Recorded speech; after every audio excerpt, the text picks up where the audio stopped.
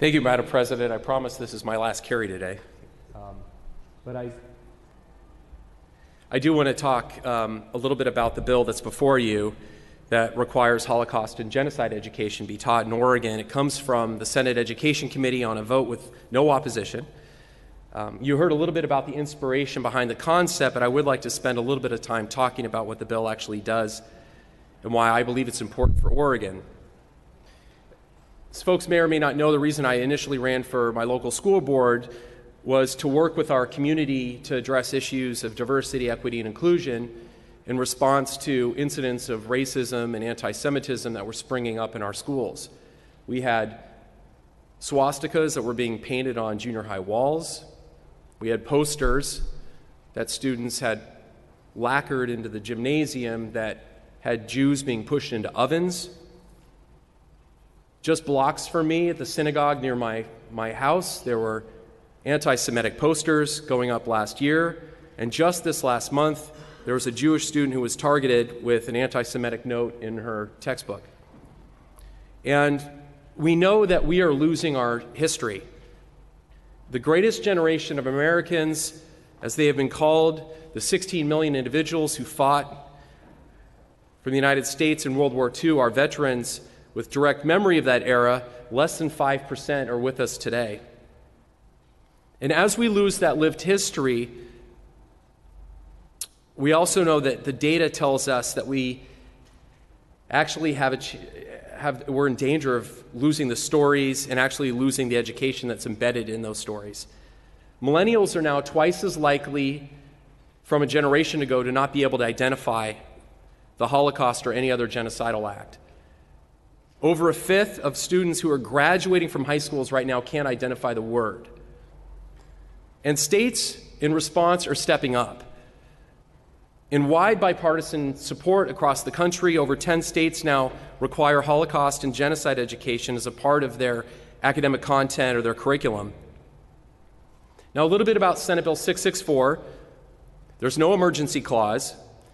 And what the bill would do is require districts to begin the process of incorporating Holocaust and genocide education beginning in 2020 and 2021, and it provides ramp-up time over several years to be able to adopt this into academic content standards so that at the next round of curriculum adoption, schools would be able to make sure that this subject matter is included. I was asked by someone recently, well, aren't schools already doing this? And I would say anecdotally, yes, most are, to the degree that I know, but we honestly don't know.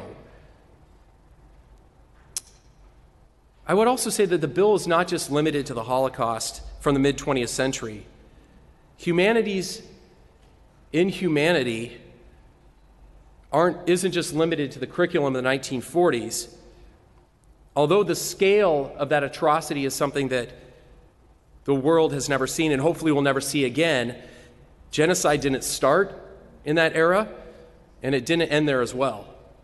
We know from Cambodia and Kosovo and Rwanda, and even a couple years ago in the Middle East with ISIS, it was systematically targeting Christian populations. So it's the concepts that are inherent. It starts with othering of people, to bullying, to hate speech, to hate activity, to violence, and ultimately to atrocity. The bill itself allows for flexibility. It's in the living idea behind the curriculum so that it's not just tucked away in a paragraph somewhere in a world history course. And it would also allow districts to teach age-appropriate material. I think a real component is also just in the partnerships that we'd be able to develop through the legislation. I reached out to the Oregon Jewish Museum and Center for Holocaust Education about the importance of education, had the opportunity to sit down and meet with a room full of first and second generation Holocaust survivors like Les and Ava Wagner, my constituents, who hope that their stories stay alive. I also want to say that I trust teachers. We're not interested in writing a set of curriculum. Again, not a paragraph lost in a textbook, but teachers partnering with community organizations to provide rich and age-appropriate curriculum. Madam President, may I, as part of my close, can I read from some written material? Okay. This is from Amanda Solomon, who is the manager of the Museum of Holocaust Education. This is her testimony that she gave in committee.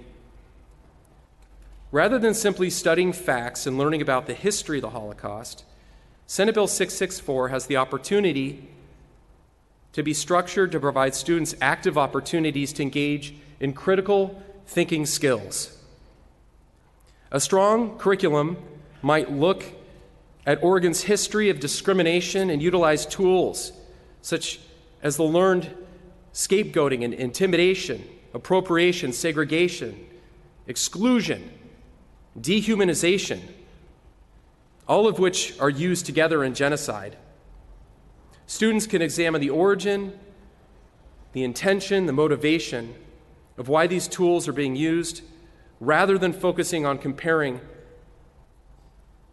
how they are being implemented. Students can also be exposed to the numerous ways individuals and groups have resisted oppression and discrimination. Tools of resistance, persistence, creation, celebration, organization, and reform are equally important and provide a platform to teach students tangible skills to combat everyday injustice. Senate Bill 664 aligns with our current social studies academic content standards and the values of learning in public education in Oregon. I'd be happy to answer any questions, and I urge your support.